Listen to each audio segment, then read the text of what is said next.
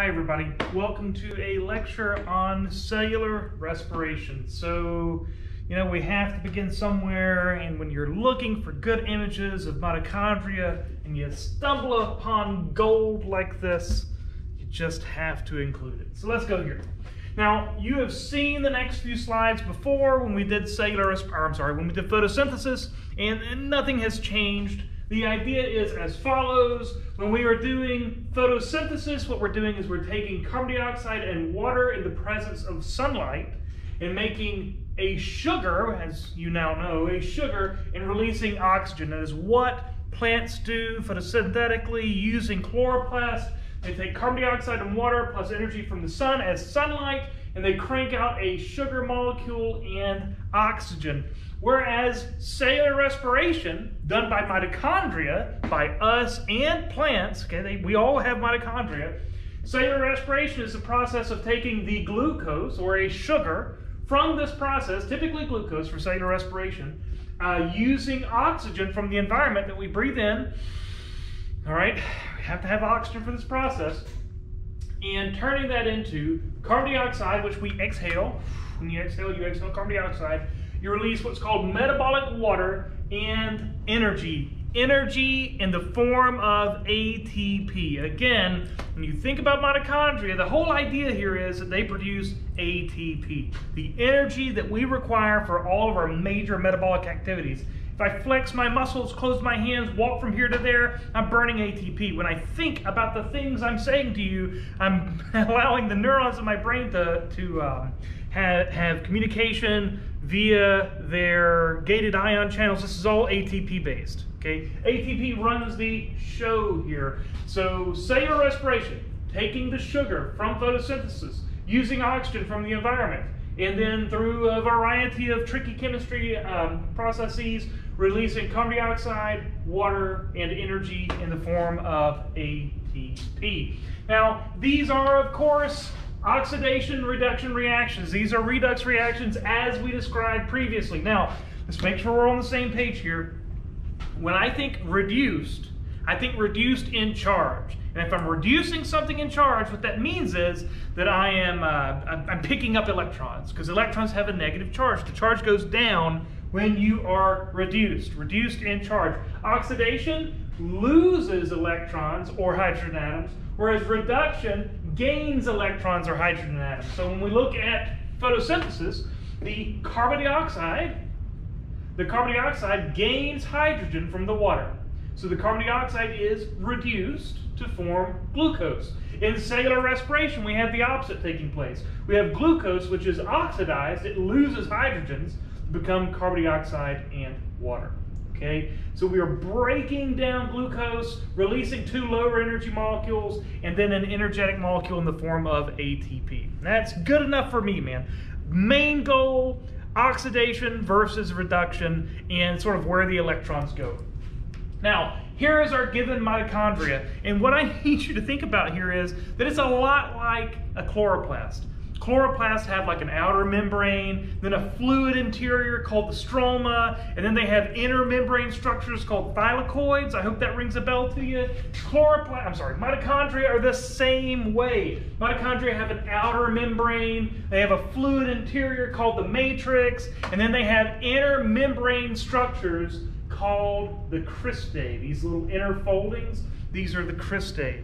It's very, very similar to a chloroplast. Very similar. All right, cellular respiration. What do we want to say here? Cellular respiration is the process by which cells acquire energy by breaking down nutrient molecules like glucose produced by photosynthesis. Now, this process that we're going to be discussing in detail is referred to as aerobic cellular respiration. And when we say aerobic cellular respiration, aerobic means in the presence of oxygen. Okay? If oxygen is present, then we do aerobic cellular respiration. If oxygen is not present, there are other ways to produce ATP that we're going to talk about at the end. All right? There are other ways to do it. They aren't as good, they're not as efficient, they don't work as well, but you can do it if you have to. The better way is via aerobic cellular respiration, because when you break down glucose aerobically into carbon dioxide and water, it releases just copious quantities of ATP, massive quantities of ATP. Now, bear with me here. The general energetic efficiency seems like it'd be pretty low, about 39%. So the total amount of energy in glucose when it's broke down through aerobic means, you only get about 39% of that energy back in the form of ATP. But believe it or not, that is really good, right? That is very, very, very, very efficient indeed. Most of the energy, as you break down that glucose molecule, it gets lost as heat, and that's entropy, right? Every time there's an energetic transfer from one form to another, there's a net loss of usable energy. That's a loss as heat. That is entropy. That is the second law of thermodynamics, right? Yes. All right. So that is how this works. Now, the reason that glucose is so let me try again. The reason that aerobic cellular respiration using mitochondria is so incredibly good at breaking down glucose is because it does so in a very slow, controlled methodology. Aerobic cellular respiration is a step-by-step, slow process where you make sure that you can harvest, I should say, as much energy from each step as is physically possible. Later on, when we talk about fermentative reactions, where you break down glucose without aerobic cellular respiration, without mitochondria, they break down glucose really fast, really quick.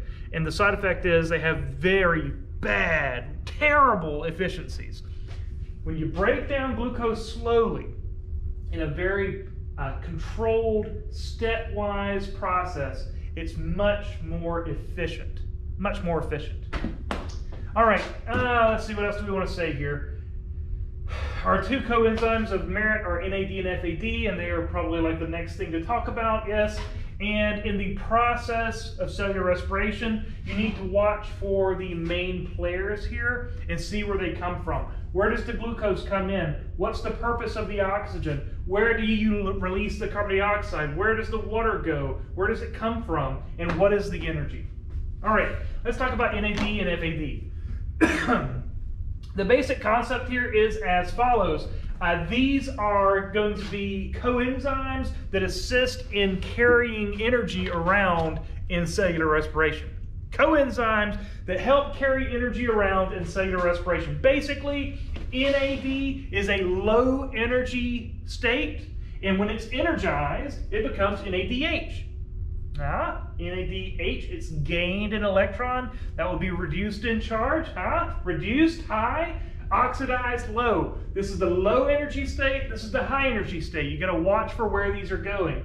FAD and FADH. FAD is a low energy state. FADH is a high energy state. It's carrying energy around from one place to the next at this stage. Here it is at a low energy state. And here's the thing. These are not destroyed in their reactions. They're simply energy carriers. Think about it like a dump truck. Dump truck carries a load of something from one place to the next, unloads that, then can go back and pick up another load. That is how these function. They are not destroyed in their reactions. They simply convey energy from one place to the next. Cellular respiration, yeah, watch for these, absolutely. Let's get started. These are metabolic pathways, as I've already described. The gist of this is as follows. Let me just lay this on you. I'm going to try my best to keep the questions on your exam about what follows pretty simple. Okay, pretty simple. If we wanted to, we could spend weeks. Like a whole test could be on cellular respiration. It's a very, very complicated process. I'm going to put on you just the bones today. All right, just the bare bones. I don't want to put too much at once, and a lot of this may not be as necessary to your future, and with our current situation, let's just keep it simple. So that's what we're going to do. But rest assured that the process of cellular respiration is super complex and amazing and elegant and beautiful in so many ways. Basically, we'll have reactants that are catalyzed by a unique enzyme to form a product, and then that'll become a reactant, a new chemical reaction with a new enzyme to become a product. And we're talking hundreds and hundreds and hundreds of these steps along the way in cellular respiration to eventually get us to a complete oxidative breakdown of glucose molecules. It's very complicated and very fascinating. Okay, perfect. Let's get started. Now let me just say this as well. The next two slides are really the meat, okay? The next two slides really contain pretty much everything I really want you to know about cellular respiration, if I'm being honest. Now, you may have a hard time understanding the next two slides without everything else that follows, but the next two slides are the ones that I'd focus on primarily.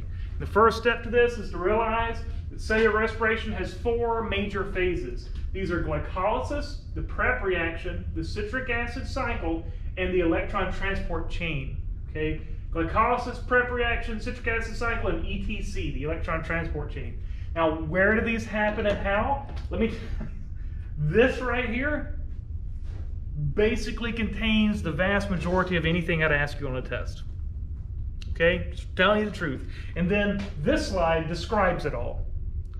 So what you'll have is glycolysis, which happens out in the cytoplasm. It's very important. Glycolysis happens out in the cytoplasm without any influence from mitochondria. Then the prep reaction and the citric acid cycle happen inside the mitochondrial matrix. The prep reaction kind of happens on the way in. It is getting things prepared for what's called the citric acid cycle, which is the third step. The citric acid cycle makes molecules necessary to then run the electron transport chain. And the electron transport chain takes place on the cristae of the mitochondria. It takes place on the cristae of the mitochondria. So glycolysis outside of the cytoplasm. Prep reaction on the way in the matrix. Citric acid cycle in the matrix. And then the electron transport chain taking place on the cristae, and the output from the electron transport chain being massive quantities of ATP. Yeah. What they're showing you here is that you find mitochondria in both plant and animal cells. Okay, let's go through and talk about all these steps in a little bit more detail, and then I'll go into lots more detail just so you understand it a little bit better. You'll see. All right, glycolysis. Glycolysis is the first step. Now think about the term set here, right? Glycolysis. Glycolysis. Glyco means sugar, lysis means to break something down. What we're doing is we are breaking down sugar, and what sugar are we breaking down? Glucose. Glycolysis, to break down glucose. So glycolysis happens first. This will happen out in the cytoplasm, and basically you break glucose down into pyruvate. Now, if I were you, I'd be friends with what comes into each step and what goes out of each step and what's produced in the middle. Is there energy made? How much? What's the progenitor molecule that everything comes from? What leaves? And in the case of glycolysis, a couple of ATP are made at the end of the day, or formed, I should say, that are available. Glucose comes in and pyruvate goes out. Glucose comes into glycolysis, pyruvate is the resulting molecule. Now, let's see. Really, I think that's good enough. So that happens out in the cytoplasm. This is independent of mitochondrial activity. This is independent of aerobic respiration. This process happens no matter what. Glycolysis out in the cytoplasm. Next, in the mitochondrial matrix, as it comes in, as pyruvate comes into the prep reaction, pyruvate comes in, it is oxidized inside of that matrix, and what it does is it produces a molecule called acetyl-CoA. Pyruvate comes into the prep reaction, acetyl-CoA goes out. Now, along the way of taking pyruvate on the way in and putting out acetyl-CoA in the mitochondrial matrix in the prep reaction, you'll make a little bit of carbon dioxide, not a whole lot, but a little bit of carbon dioxide. You'll make a little bit of NADH, not a whole bunch, but a little bit of NADH. It's a simple process, but at the end of the day, this acetyl-CoA, which leaves and goes into the citric acid cycle, is incredibly important for reasons we'll talk about later on. But the idea is this: pyruvate comes in, acetyl-CoA goes out. Along the way, you release a little bit of carbon dioxide, you make a little bit of NADH. Next, we have the citric acid cycle. Now, the citric acid cycle, you're going to take acetyl-CoA, and that's going to be used to produce just piles of NADH, FADH, and carbon dioxide. Okay? The acetyl-CoA comes in, the citric acid cycle turns, and as the citric acid cycle turns, you make copious quantities of NADH and FADH. You release a little bit of you release most of the carbon dioxide released through cellular respiration from this as well. And produce a little bit of ATP along the way as well. Now, this is what you need to be thinking about. What we have been doing through the prep reaction and the citric acid cycle is we've been making NADH and FADH. Here we just made NADH, wherever it is there. Here we made a lot of NADH and FADH. All of this NADH and FADH, these are high energy molecules now. They are energized. They're going to go out to the electron transport chain in the cristae of the mitochondria, and they're going to run that electron transport chain. This is a lot like photosynthesis. Remember in the light reaction versus dark reaction of photosynthesis, the light reaction basically makes the energy needed to run the dark reaction. This is not any different from that. What we're going to do here is we're going to take the prep reaction and the citric acid cycle, the energy they produce in the form of NADH and FADH, and we're going to run the electron transport chain. Now, what the heck happens on the electron transport chain? On the cristae of that mitochondria, you take the energy from NADH and FADH and you use it to power proton pumps, in essence, or electron pumps in the grand scheme of things. You pump hydrogen into the cristae and you pump it in there and pump it in there and pump it in there and pump it in there using the NADH and FADH released from these two reactions, and you pack those cristae full of basically electrons that then have to leave. And they leave through, do I have ATP synthase on here? No, I don't. Yes, I do. There it is. It's behind me. They leave through ATP synthase. And as these hydrogen molecules basically flow through ATP synthase, makes ATP. Nothing fancy. There's nothing fancy happening here. We take glucose and we break that into pyruvate. Pyruvate gets slowly broken down into acetyl-CoA, releasing a little bit of NADH, a little bit of carbon dioxide. Acetyl-CoA enters the citric acid cycle where it's broken down completely and releases energy that is stored in NADH and FADH, both of these, in very high quantities. Side effects is a little bit of carbon dioxide. You exhale that. This energy gets plugged into the electron transport chain to pump hydrogen into the cristae of the mitochondria, and that hydrogen leaves via ATP synthase molecules as chemiosmosis, the same thing as we did in photosynthesis, and it cranks out massive, massive quantities of ATP. And just so that we can stay together on this, if you think back to here, one of the outputs from cellular respiration is water. The terminal electron acceptor that picks up the low energy hydrogen at the end of the electron transport chain is oxygen that you breathe in. The reason you breathe to get oxygen is to catch the electrons at the end of the electron transport chain. So the hydrogen is falling down the electron transport chain, losing energy, and then at the end you have your oxygen molecule. So hydrogen to oxygen, water, released from the mitochondria as metabolic water. There it is. That's it. That's really all I want from your exam right there. Now, I'm going to go through the rest of this, the basic steps along the way, because I think it'll help you to understand what the heck we're talking about. You can try to memorize this and you probably won't succeed. But if you understand it a little better, I think you're going to be just fine on this test. So let me run through the rest of it and we'll see kind of what we can get. All right, here we go. I put this slide on there to illustrate a point. In no world would I ever ask you any of this, okay? Ever, ever, ever. But I will point out that when I say that glycolysis is taking glucose and breaking it down into pyruvate and releasing just a little bit of ATP out in the cytoplasm, and I say that that is a metabolic process, a chain of events, if you will, Man, I mean it. What you have here is glucose basically coming in and being broken down into 1 million different molecules using 1 million different enzymes catalyzing along the way, and eventually, at the end of the day, kicking out pyruvate.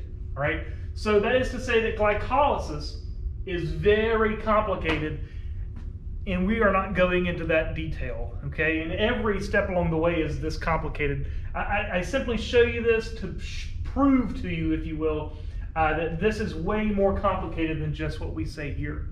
Now, I will say that glycolysis is kind of fascinating because it happens out in the cytoplasm. We assume that this is pre-mitochondrial origin, so this probably was the first way that eukaryotic cells were making energy, like ATP energy, which is fascinating. But yeah, it's very, very complicated. Now, glycolysis. What I would like for you to understand from this is there's basically 2 steps along the way. What's referred to as an energy investment step and an energy harvesting step. And how deep do we want to go? Let's just keep this pretty surface. So the energy investment step, what you do is you take glucose and you break it down, and as you break it into 2 individual molecules, you use 2 ATPs, 1 per side, to sort of augment the energy state, if you will, of these broken down glucose molecules. The long story short is that you produce G3P. The whole reason I'm explaining this is to show you that G3P that's produced here, G3P. Does that sound familiar? It should. That's the end product of photosynthesis. G3P is an incredibly easily worked molecule. It's good for making lots and lots and lots of different things, including continuing through glycolysis. So as G3P continues through glycolysis, it releases a little bit of an NADH along the way, and then as it moves through, as these molecules are broken down in stepwise format using a variety of different enzymes, you kick out a total of 4 ATP molecules. Now, pay attention, this is important. Through this energy harvesting step, you make 4 ATP molecules, yet what we say is that there's a net gain of 2 ATP from glycolysis. Remember this? Boom, 2 ATP net gain. What we're trying to get at here is that it takes 2 ATP to run this, and you make 4. So 2 of these are going to remain behind to run glycolysis while you gain 2 ATP from the system. I realize that seems kind of complicated, but it's kind of elegant in the grand scheme. So you make what you need to run the process. Again, this is cyclic. Glycolysis is cyclic. Okay, so take-home messages. Glycolysis makes 2 ATP molecules. This is done out in the cytoplasm, and at the end of the day, what you form is pyruvate. That's really all I need from you. Yeah, just like this says. So glycolysis produces a couple of ATP, net gain, and pyruvate. Now, where is this done out in the cytoplasm? And then we have an important concept to discuss. And that is the presence or lack thereof of oxygen. After glycolysis, when you've made pyruvate, if oxygen is present, it goes to the prep reaction. Okay? Going to continue along the way into the prep reaction and do aerobic cellular respiration. But if oxygen is not present after glycolysis, you enter what's called a fermentative pathway. And we'll be talking about that fermentative pathway a little bit later on. Remember, this is aerobic cellular respiration. That's what we're trying to do. It's the best way to do business. It works better. But if you have to, if there's no oxygen available, you can do fermentation and make just a little bit of energy. Okay, prep reaction. This is the next step. So glycolysis is taking glucose and made pyruvate from it. Now we're going to take pyruvate, we're going to make acetyl-CoA. Where is that at? There it is. Going to make acetyl-CoA. This is going to happen in the matrix of the mitochondria. Now, how deep do we want to go here? We're going to produce a little bit of NADH, going to release a little bit of carbon dioxide. I tell you, I really don't want to get too deep into this at all. So remember, part of the output of cellular respiration is carbon dioxide, and it's a little bit of that is released here from the prep reaction. So what comes into the prep reaction? Pyruvate. What comes out of the prep reaction? Acetyl-CoA and a little bit of carbon dioxide and a little bit of NADH. Where does it happen? In the matrix of the mitochondria. That's good enough for me. It's a prep reaction. You're getting pyruvate ready to enter the citric acid cycle. All right? The citric acid cycle is where the magic happens. Glycolysis makes pyruvate always, and then the mitochondria need something else to run the citric acid cycle. So the prep reaction makes it, and that is acetyl-CoA. Now, let's see here. What do we want to say about the citric acid cycle? The idea is that, yeah, good enough. The idea is that you take the acetyl-CoA from the prep reaction and you put it through a variety of processes, many stepwise processes along the way, and what you end up kicking out is citric acid. Okay, you end up kicking out citric acid. And what will happen here is throughout this process, you're making energy and making energy and making energy in the form of NADH and FADH. These are high energy molecules. You also crank out massive quantities of carbon dioxide here. The idea of the citric acid cycle is that you make huge quantities of NADH, huge quantities of FADH, you make a little bit of ATP, and you make a lot of carbon dioxide that you exhale. You make a little bit of carbon dioxide in the prep reaction, you make a lot more in the citric acid cycle. You make a little bit of NADH, wherever it is, in the prep reaction, but you make a lot of NADH and FADH in the citric acid cycle. The main goal here of the citric acid cycle is to make huge quantities of NADH and FADH. These are then going to go on and power the electron transport chain, which is where we're at, I hope. Yes, okay, good. So, what's the point of the electron transport chain? What will happen with the electron transport chain is that you take the NADH, the FADH that's been produced along the way throughout this process, you take the NADH and the FADH and they power proton pumps. Stepwise, along the way, all the energy gets dumped into these electron transport chains, and along the way they're powering proton pumps to pump hydrogen into the cristae, basically, into these little undulations. They pump hydrogen in. Good enough for me. So once we have built up this crazy electrochemical gradient, there's all of this hydrogen just packing on one side of the membrane of the cristae. It's going to want to flow back across. And as the hydrogen molecules flow back across, they only have one path which they can take. And that path is through what are called ATP synthase complexes. ATP synthase. It ends in ASE. So what is it?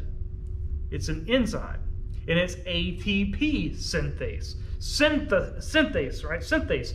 To synthesize, that means to make something. ATP synthase, we're making something. And it's ATP synthase. So it's an enzyme that makes ATP. Ta-da! Where does it get the energy to make ATP? It gets it from the prep reaction. It gets it from the citric acid cycle in the form of NADH and FADH.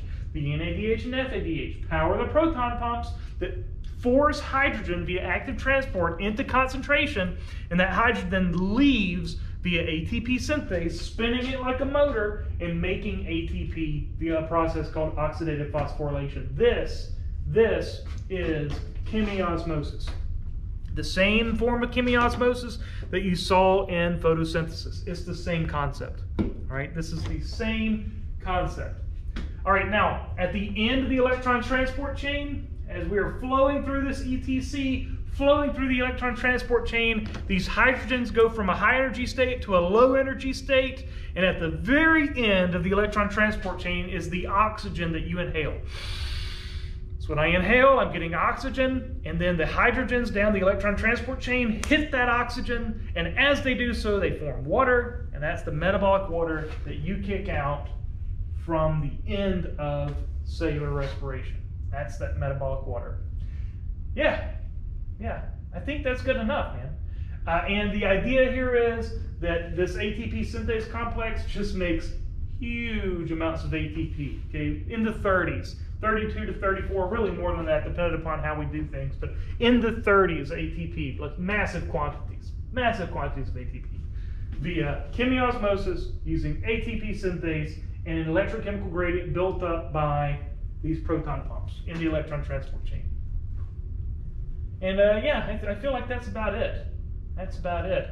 So at the end of the electron transport chain, the electrons, hydrogen, binds to water and forms metabolic water as we described here. And then I feel like there's one more little nuance I want to add in here.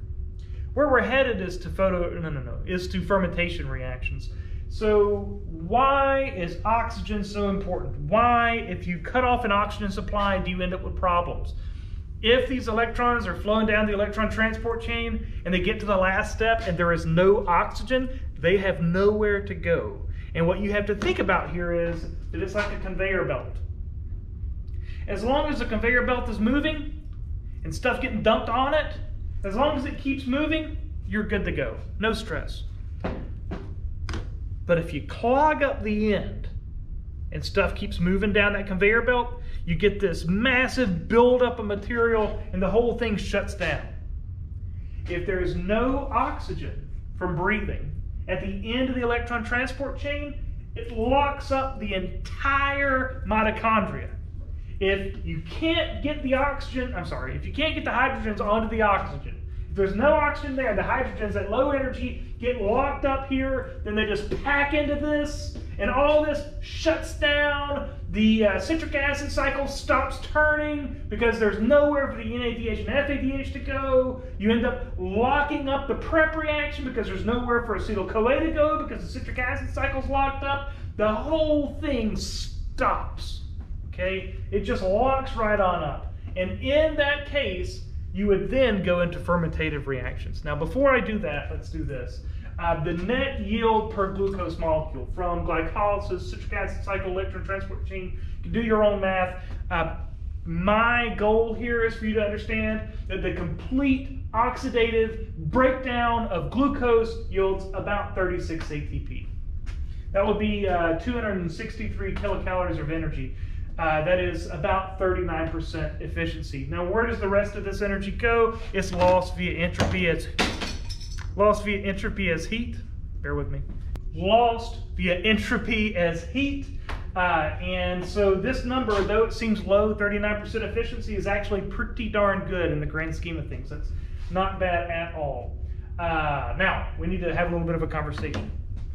Aerobic endurance, anaerobic threshold, and muscle fatigue. So if you are in fantastic shape and you stand up from where you're sitting right now and you go running out, some of you could just jog for days. Okay, you are very high in what we call aerobic endurance. Your muscles have lots of mitochondria. Your muscles have lots of small fibers that are wrapped in capillary beds. You're just really efficient. Okay, the muscles are really like a soccer player or something. Okay, their muscles are just so efficient, man. They just work so well. So their endurance is really elevated. But I invite you to pause this video and do something terrible. Pause this video, stay on YouTube, and type in something like marathon ending fails or something like that. Probably something along those lines. And you can see marathon runners in fantastic shape trying to sprint out the end of a race and running out of ATP. And when they run out of ATP, they just fall over.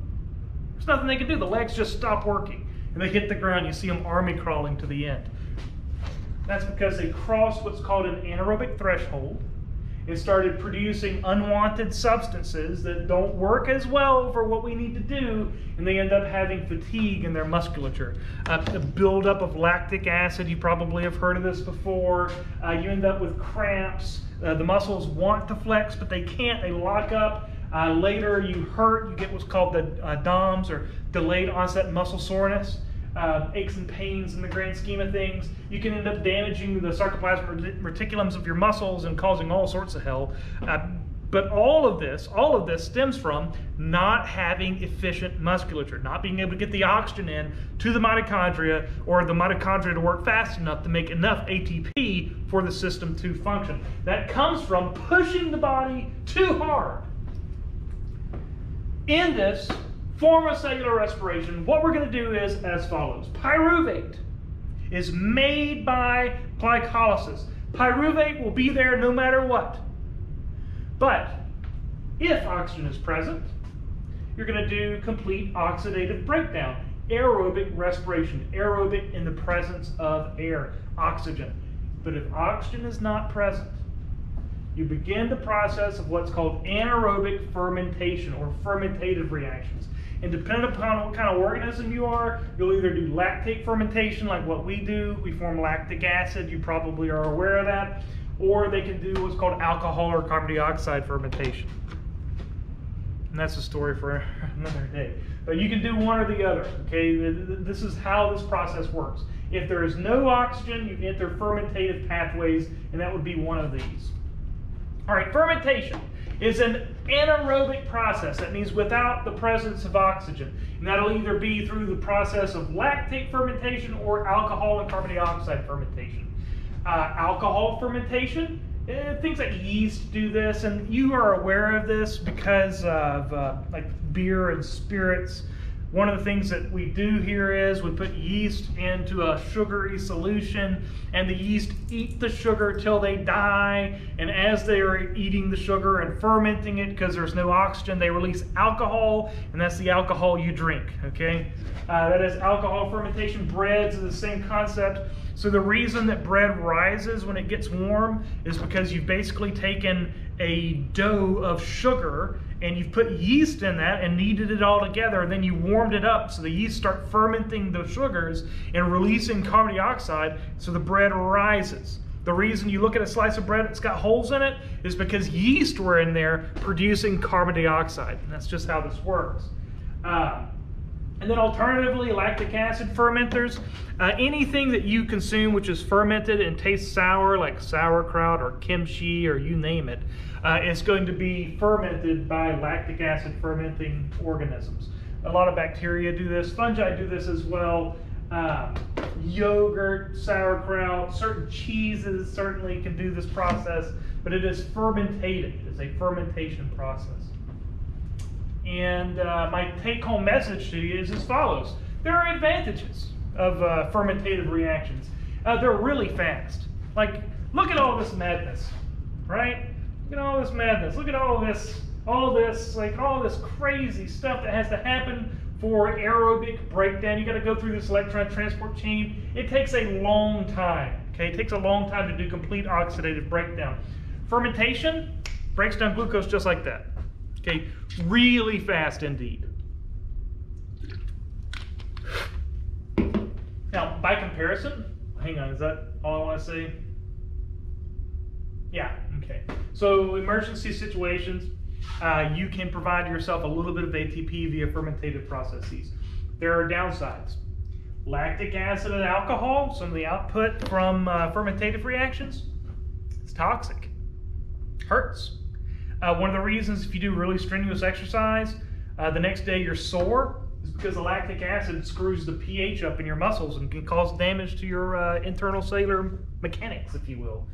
The yeast, okay, the yeast in a bottle of delicious Bales Oberon beer, that layer of white at the bottom, that's dead yeast. They produced alcohol until the environment became so toxic that it killed them. So then they sank out to the bottom. That is a disadvantage, okay?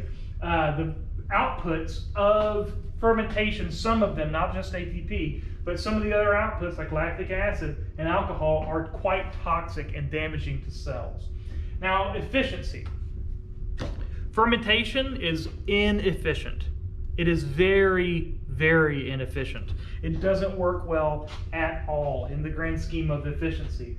Only about 2.1% of the energy from glucose is going to be kicked out as ATP from fermentation. So only 2 ATP per glucose are produced compared to aerobic respiration where you make 36 to 38 ATP per glucose molecule. All right, so fermentation is inefficient. This is not a good way to make lots of ATP. You don't really want to do this to your glucose if you can keep from it. All right, let's change gears just a little bit here. So,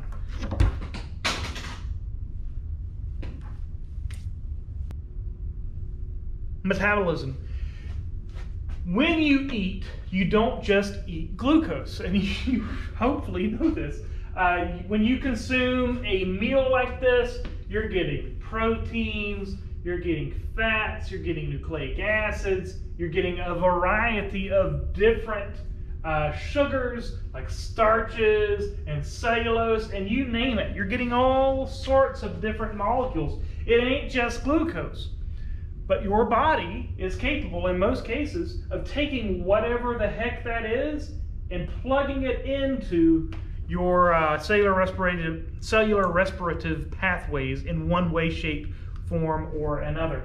So you can take these molecules, be them fats or whatever, and turn them into things that are necessary for cellular respiration in the event that you need to. Now, there's a couple of term sets that we need to talk about. These are degradation, lysis, and catabolism. Degradation means to break something down. Lysis, these are lysis reactions. We're breaking things down. They are catabolic, like a catastrophe. They're catabolic. We are breaking things down. And when we are breaking things down, like taking a steak and turning it into amino acids, when we're breaking things down, these tend to be exergonic. They release energy. By comparison, there are synthesis reactions. Synthesis reactions are anabolic. They are making things. And when you are making things, you tend to be taking small molecules and making them into a larger molecule that tends to be endergonic, or energy storing.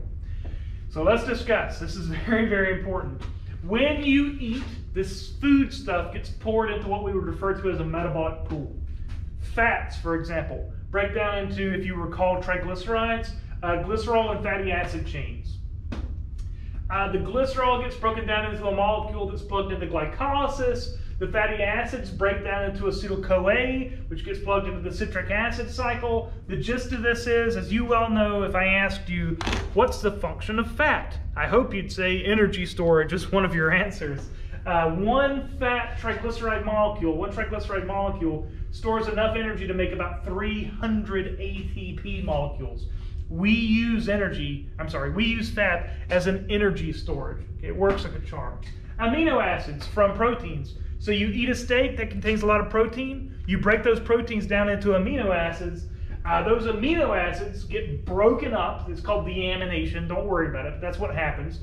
Basically, you kick off ammonia from them, from the amino acids. You kick off the ammonia groups, and that gets dealt with by your kidneys. So you probably realize that your kidneys release uric acid and ammonia-like products via the urine. That's what's happening here. But the long story short is that these amino groups get converted into pyruvate acetyl-CoA, which get plugged into cellular respiration. That's how this works.